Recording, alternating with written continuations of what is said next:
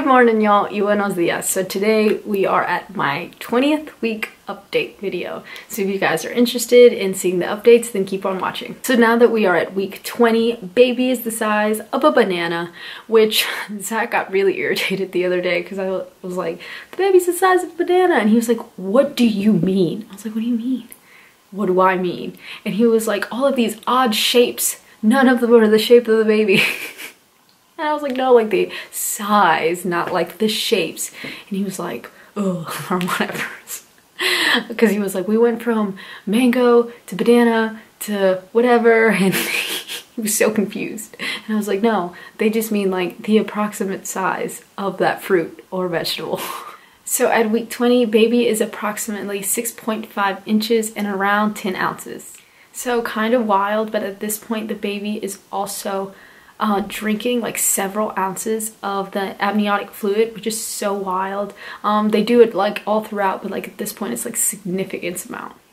I am currently 111 pounds. As far as mood, I've just been super excited because my mom is here with my brother and sister, so we're all just kind of hanging out together, which is literally my favorite thing ever. Like whenever we're all together and we're eating and just hanging out, I mean, like that's where I'm in my zone, basically.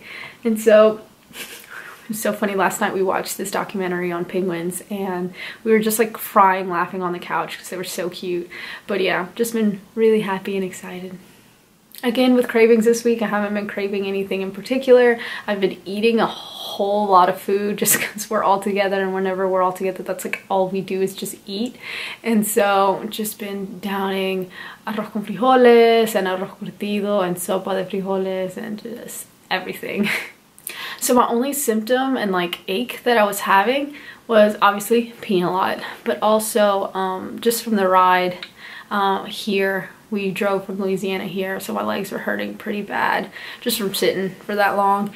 And then after that, like the next day, they were still hurting pretty bad, but I know that it was just from me sitting for so long.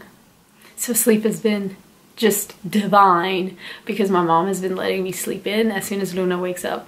Her and Jess will take her and just kind of hang out with her and stuff, and I get to sleep in. And the other day I slept until 9, which is wild. Like it just feels so nice because sometimes like on the weekends Zach will do the same thing, but this time we both got to sleep in, which, you know, literally never happens.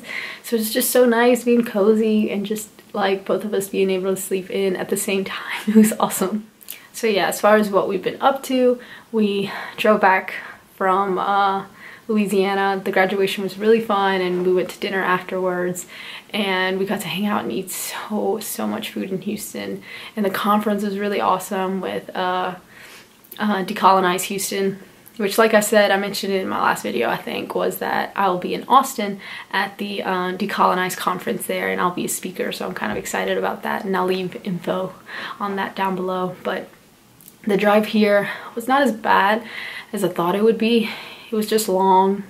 It's always so long because it's like a 10.5-hour drive, but it usually takes like 12 because you gotta take breaks, and you gotta stretch, and you gotta get gas, and you know, all of that stuff. And so the ride is always pretty rough, but we made it. And like I said, we've just been hanging out and eating, and we're going to celebrate Navidad in the next couple of days, and we're gonna go thrift shopping and just all kinds of fun stuff.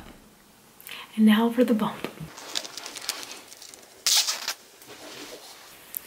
So it is definitely here, y'all.